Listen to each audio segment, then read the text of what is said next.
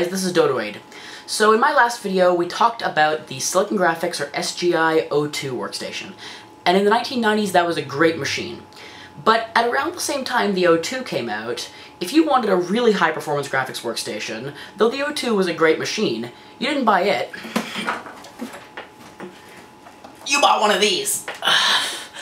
And they are really heavy. Somebody online said I could not lift it, just lifted it. So, today we're going to talk about the SGI or SiliconGraphics Octane, and let's get right into that. To spare you the boredom, I will just say that I'm pretty sure this machine was never sold as it is currently configured due to being a mix of parts not normally sold together, and after spending way too long reading parts lists, I've decided to call it $40,000.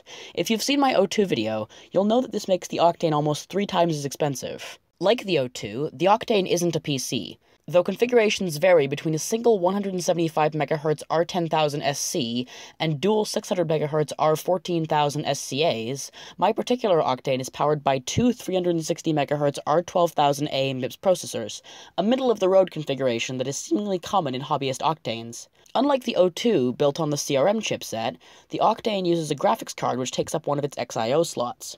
The graphics cards are upgradable, and there are numerous models ranging from the low-end ESI, which is what my Octanes use, to the high-end MXI graphics on the original Octane, and the V12 graphics on the Octane 2. The Octane uses its own RAM, which, like the RAM in the O2, is not compatible with any other SGI machine. Even the video output is an odd connector called DB13W3, or simply 13W3. I don't have a 13W3 monitor, but the seller helpfully included an adapter to use VGA instead. It's important to note that like the Indigo, Onyx, and Origin, the Octane had a second version known as the Octane 2.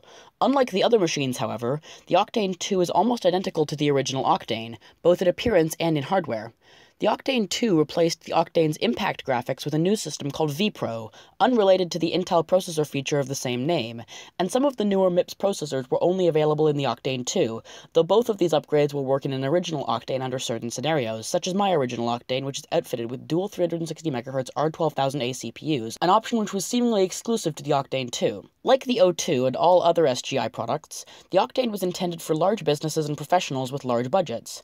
I think the best way to sum up the Octane's intended use is with some clips from a late 90s SGI promotional video, so here they are. We don't have time to horse around.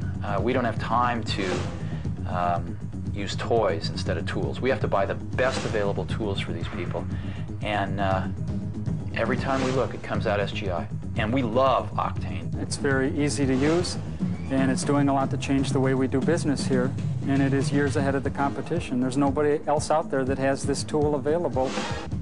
As an engineer, we need high-performance workstations so we can run more iterations of analysis on larger models so we can optimize our design faster. Yeah, Steve Jobs actually promoted SGI during his time at Pixar. Like its lower-end cousin, the Octane runs SGI's own operating system, IRIX.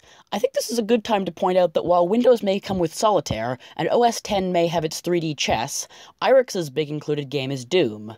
Apparently, this is the result of SGI lending id Software developer Dave Taylor an SGI indie workstation for a short while, and SGI deciding to include his port on the standard IRIX Applications CD. Being from the 1990s, SGI also made sure to include lots of software related to the web. The most interesting of these are Cosmo Create, SGI's attempt at a GUI website maker, and support for VRML, SGI's attempt to add simplistic 3D worlds to websites, though I wasn't able to make VRML work for me. Thanks to the large SGI community, a lot of modern software is also ported to IRIX and made available through an online repository known as NacoWare, which is best described as the App Store for SGI computers. There's even an unofficial but very powerful script to automatically install dependencies for a certain program, known as NacoDeps. So, those are my thoughts on the SGI Octane. If you'd like to see more SGI content and other computer-related content in the future, then please subscribe, as we're still a very, very small channel. So if you'd like to see Dodoid grow, then please do that, and until next time, bye.